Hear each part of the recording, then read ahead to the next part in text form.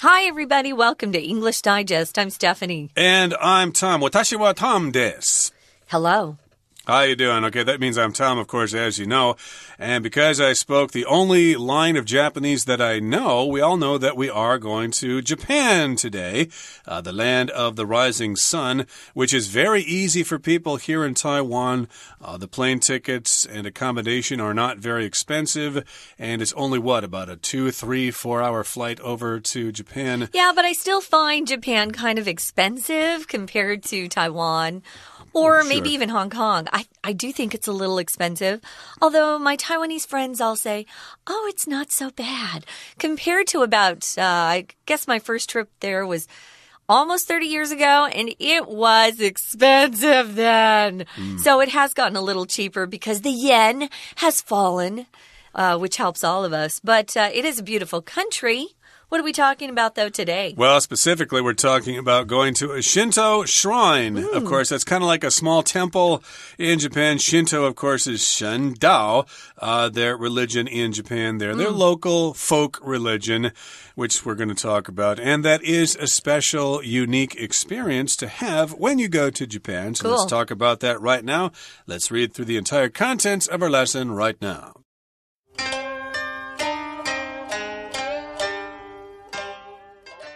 Visitors to Japan have a dizzying array of sights and foods to take in. If you ever travel to the country, make sure to stop by a Shinto shrine too. From their elegant architecture to their spiritual energy, these traditional religious spaces are a peaceful getaway from Japanese city life. Shinto is the original folk religion of Japan, with a history stretching back to at least the 8th century. Followers believe in various kami, or gods, and both pay respect to them and ask them for good fortune at shrines. Shinto shrines are usually marked by torii gates at their entrances. Don't walk through them in the middle of the path, though, as this is where the kami pass. Upon passing through the gates, you will see a water basin with bamboo dippers. Before praying to the kami, you must perform a ritual to purify yourself here. Pick up the dipper with your right hand and wash your left hand, and then reverse the process.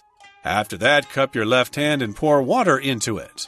Use this water to clean your mouth and spit it out beside the fountain. Next, approach the shrine itself. Put some money in the collection box, and then ring the bell if there is one. Bow twice, clap twice, and then hold your hands together in front of your heart after the second clap.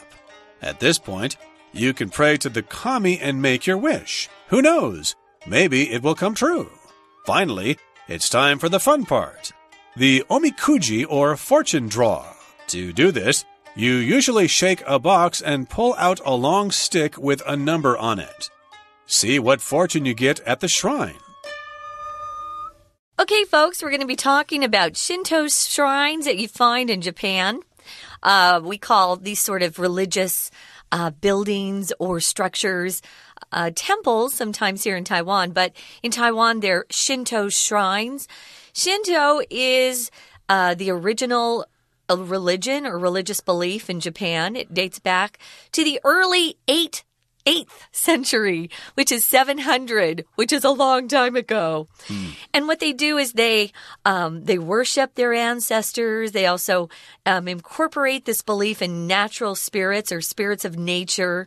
And they also have a belief in a sacred power called kami that you'll find in our article pretty soon. We're going to talk about that in a minute. And they believe this sacred power is in both inanimate objects, things that don't move or breathe, that aren't alive, and also animate things, so it makes things move that are alive. So let's kind of take a look at the title first, though. Shinto is that Japanese religion that goes way back. And then the shrine is what they refer to as what we call a temple. They call a shrine. A shrine is a place that's considered to be holy because it's usually associated with a god or divinity. We also refer to gods as some sort of divinity, or maybe it's related or associated with a sacred person. Maybe someone has built a shrine to a very popular monk or priest in a church. Here, of course, that shrine is dedicated to the Shinto religion. So it could be a building or a monument, some sort of construction. That's what a shrine is. Yep, and of course, as you said, it's similar to a temple. I think of temples as being larger and a shrine is smaller, although that isn't necessarily the case all the time. But when I see the word shrine, I tend to think of some kind of deity inside of it, that it's commemorating a person or a deity, etc., etc. Kind of that you see on the side of the road here in Taiwan sometimes. There's a tiny, tiny temple on my way to Mujia that I pass, and it looks like a shrine. I'd call it a shrine. It's quite small. They do that in Mexico, too. If there's been the scene of a fatal traffic accident, they'll build these small little Catholic shrines to serve as the place where the person departed this world for the next world. Or you'll see crosses at the side of the road. You know what that means if you see that, if you're in Mexico. Or they also sometimes, when famous people are killed and it's a tragedy like Princess Diana, people went to the gates of the palace and they put up lots of flowers and gifts and stuff. That was a sort of shrine as well to her. Shrine, indeed.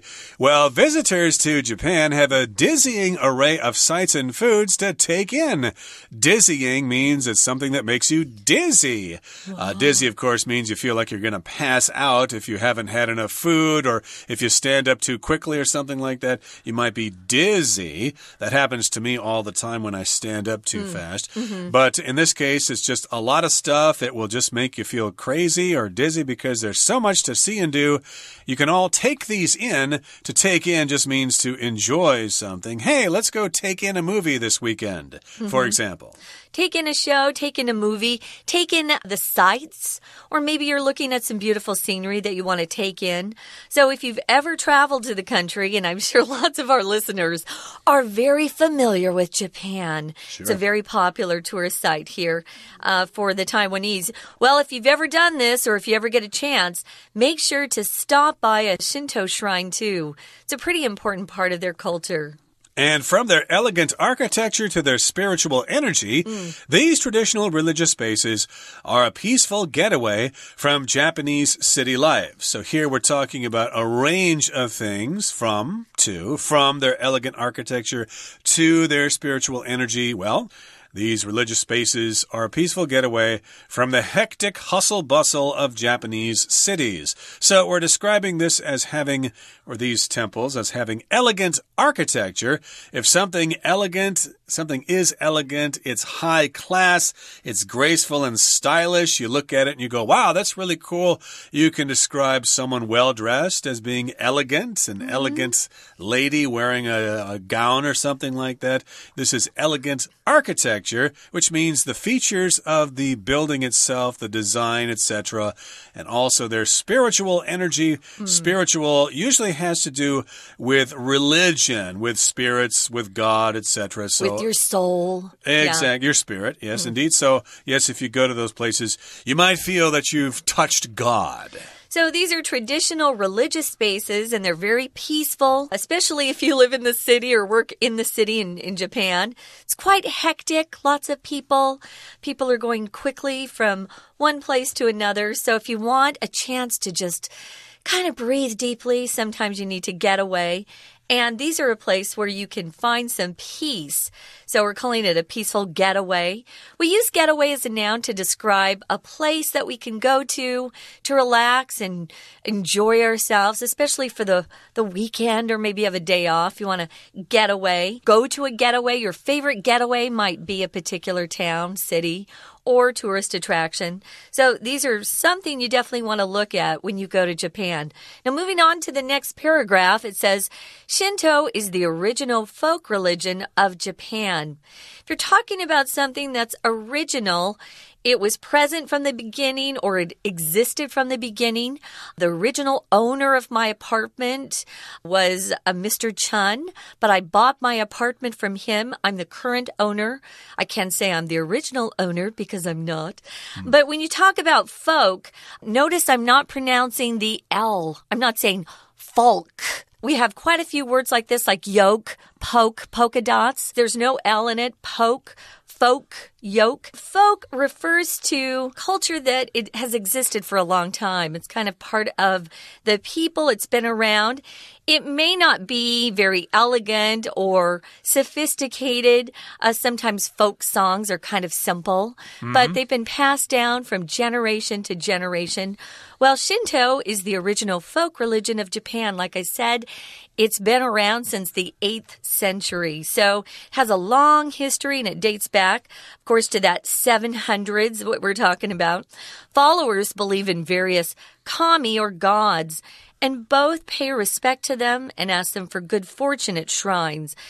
Look at this sentence here. It says that people or followers of Shinto both do one thing and then the other. So what do? Well, they pay respect to them, but they also ask the gods of the kami for good fortune or good luck at shrines. Sounds familiar? A lot of people go to temples here and ask for good fortune or good luck as well. They certainly do. So again, they believe in various gods or deities. You could also say kami in Japanese.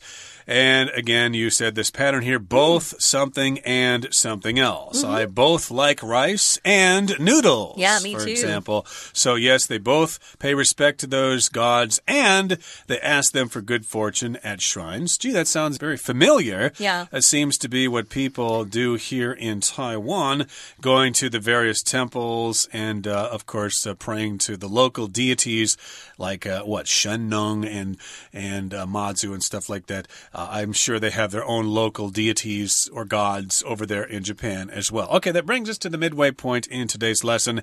Here comes our Chinese teacher. Hi everyone, my name's Jenny. 今天我们要看的是第2单元。好，我们要带大家来看看日本的神社。日本呢，当然我们很多人都去过日本，到日本之后也一定会参访的，就是他们的神社。Shinto， 那我们要知道这个字其实本来是他们的一个宗教，所谓的神道教是他一开始的民间宗教。不过呢，这个宗教他们会有盖一个，像我们在台湾可能是看到寺庙，但是在日本他们就是神社。所以我们来看，在这个地方，首先我们晓得在日本有很多玩的景点，有食物可以让大家享用。好，享用 take in 可以当观赏，可以当享用。那到这个国家来，一定要去参访神社。我们来看看这个地方有一个 make sure to make sure 这个片语，它后面可以用不定词啊，表示你一定要做某事。如果你是接一个 that 子句 make sure that you do something， 那意思是一样的，都表示一定要这样做哦。好，我们再来看，如果到神社去，那当然因为这是神道教的一个建筑，所以我们要了解这个宗教的起源，它可以一直追溯到的是西元8世纪。我们来看看，提到它宗教的起源可以一直往回追溯，这边有一个介系词片语 with a history stretching back to at least the 8th century。 我们先看这一个部分，因为我们常常在叙述一件事情它的附带的状况情况的时候，我们会用这样的片语，就是用 with 然后再加受词，受词后面再加一个补语。这个地方A history 就是受词，后面的补语地方补充说明，补充 history 的 stretching。 我们要知道补语的位置上，我们看到其实常常是一个分词，像这里表示主动语态的就是 VING， 如果是被动那就会用 PP。 所以我们来看，说到它的历史，它可以一直延展，一直往前追到第8世纪。好，我们来看下面又提到神道教，它是一种日本的民间信仰，而它的信徒呢，其实也相信各种的神，所以都要为这些神来表示敬意。We're going to take a quick break. Stay tuned. We'll be right back.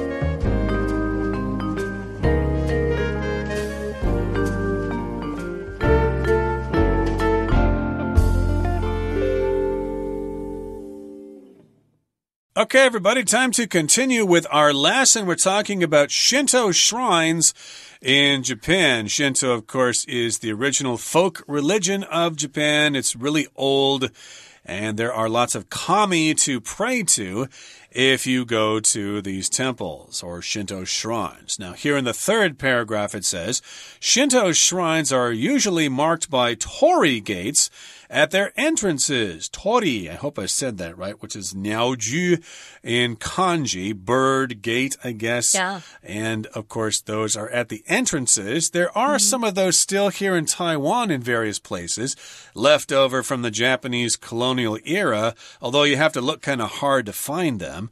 But don't walk through the middle of the path. Of course, there's a path that goes through the gate, but you're not supposed to walk directly in the middle. You're supposed to go to the side a little bit because the kami, or the deities, the gods, will pass through the center. That sounds similar to temple etiquette here in Taiwan. When you enter the temple, you're supposed to enter on the right. The middle gate in a temple is for the deity. Right, that's where the kami pass through, so don't be in the middle of the path. That's kind of disrespectful to the gods there. So you either want to move to the left or move to the right, then you'll be okay. The next sentence says, upon passing through the gates, you will see a water basin with bamboo dippers. Upon passing is a way you can say after passing or once you pass. You could also say once passing, once you pass through the gates or after passing through the gates, you will see a water basin. Let me give you an example of upon passing. Upon finishing my work today, I plan on going to see a movie. Ooh. So after finishing work today, I'm going to go see a movie. Just for a little variety, you might want to try using that preposition upon. So you will see a water basin. A water basin, it kind of looks like a shallow bowl. Sometimes we see water basins that are outside for birds to get a drink of water from. If you go into your bathroom, you could call that sink a basin. If you want to sound more elegant, more classy, you can say, oh, I just bought a new basin for my bathroom. Ooh. It's quite lovely. But we also just call those sinks. Kitchen sink. But you wouldn't say a basin for the kitchen. I've never heard a basin or a sink for a kitchen called a basin. No. You can use it for a bathroom, but only if you spent some money on it. And it's very nice. So what are bamboo dippers, Tom? A dipper, of course, is some kind of utensil that brings up some water, usually more than a spoon would be able to carry. So these are made out of bamboo, and they'll bring up what, maybe about 7 ounces or so of water. I don't know how many cubic centimeters that would be, but in any case, it brings up more than just a teaspoon or a tablespoon. I think it's milliliters you're looking for. There you go, milliliters, exactly. Yeah. So, yeah, maybe, I don't know, 200, 300 milliliters or something like that. They bring up enough water so that you can wash your hand and use the bamboo dippers from that basin. And before praying to the kami there, to the deity, to the god, you must perform a ritual to purify yourself here. So you're going to perform or do a ritual. A ritual is something that you do every day. It could be in your daily life, my daily ritual of getting up and brushing my teeth and getting dressed and stuff like that, eating breakfast. Those are my daily rituals. But of course, if you go to a temple, there may be some rituals you do there. Here in Taiwan, a ritual that a lot of people do is to light incense and then bow a couple of times in front of a deity, put it in the incense pot, and then maybe they drop those little wooden things that look like little moons. I guess they're wabwei or something like that. Here in Taiwan, that's like a ritual, throwing those on the floor to see if the deity will answer your request. So you might be thinking, well, what's the difference between ritual and routine? Routine is something that we all do daily or maybe monthly or yearly. Routine is not usually used, though, for religious ceremonies. So if you have a religious or a spiritual kind of ceremony or something that's very serious or solemn, we'll tend to use this word ritual rather than routine. But to just kind of shake up your language, sometimes you can talk about your morning ritual if you're very dedicated to it. Otherwise, you can can just call what you do in the morning or at night, that pattern, those actions you perform every single day that tend to be the same, those can be just called routines. So they have this ritual to purify yourself. I think the Catholics have something like that. When they enter the church, there's a little bowl with water that they can clean their hands with. Well, it's described here as picking up the dipper with your right hand, washing your left hand, and then you reverse the process. If you reverse something, you kind of switch it around or do something backwards. If you're in a car and you want to go backwards, you put your car into reverse, that's that R, and you move backwards. We'll also talk about a court and judges reversing a decision. Maybe a lower court has decided upon some sort of decision and then gets taken to the higher court and they go, no, we don't agree with the court below us, so we're going to reverse it or change it completely. So you can reverse lots of different things. Right, so basically you're doing it in reverse here, or you could say vice versa. Okay, pick up the dipper with your right hand and wash your left hand, and then do it vice versa. In other words, pick up the dipper with your left hand and then wash your right hand. Okay, so both hands are nice and clean, and after that, cup your left hand and pour water into it. Okay, so make your hand into a cup so it can hold a little bit of water. Use the dipper and pour some water into it, and then you use this water to clean your mouth, and then you spit it out beside the fountain. A fountain, of course, is the source of water, usually spraying up into the air. It could be kind of like a spring, though, but in any case, there's going to be a fountain there, I guess, in the Shinto shrine. So I would watch other people first to see how they're doing it before you make a fool of yourself. And if you're like Tom and you like to say a lot of bad words, you probably have to clean your mouth out a couple times. So watch the swearing, guys. My mother used to say that if you don't stop swearing, I'm going to wash your mouth out with soap. That's awful. Yeah. Yeah, I think my brother had that happen to him, but it didn't happen to me so much. I got away with it. You needed it, Tom. Okay, moving to the last paragraph here. It says, next, you approach the shrine itself. If you approach something, you move towards something, you walk towards something.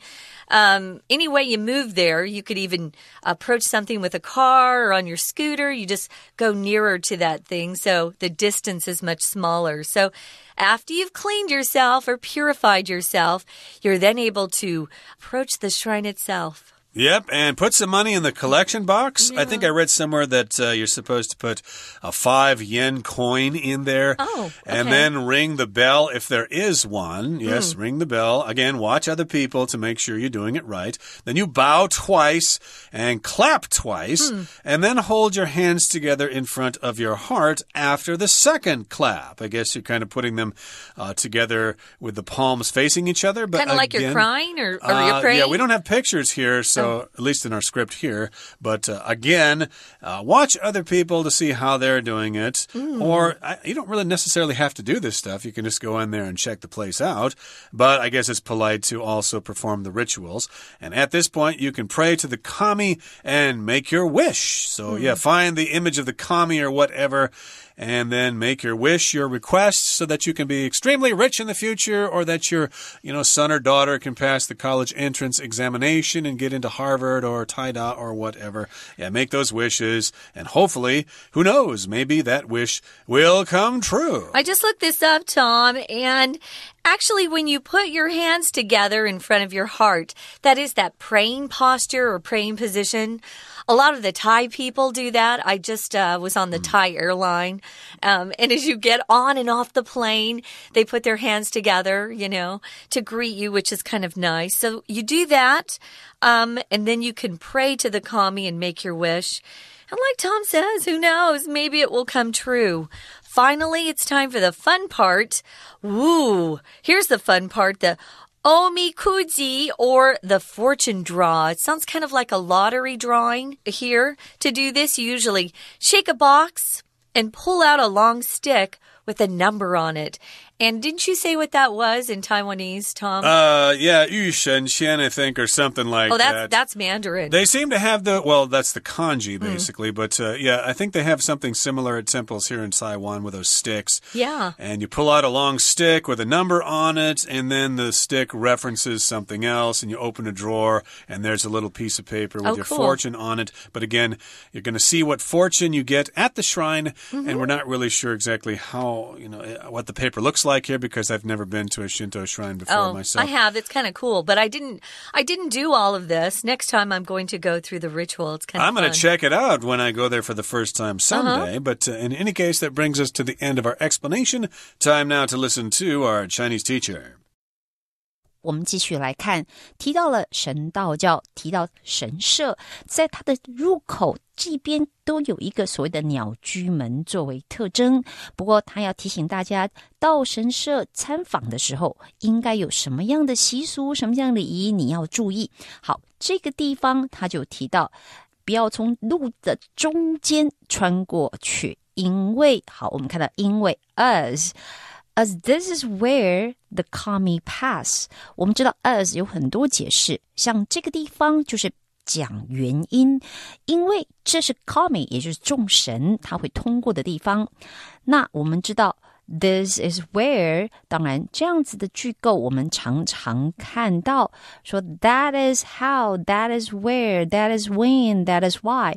这就是好，以这个地方是 where这个子句，我们知道在这里，当然它前面也可以再加一个 the place where， 不过一般我们谈这个句型，这个 the place 都是省略掉的。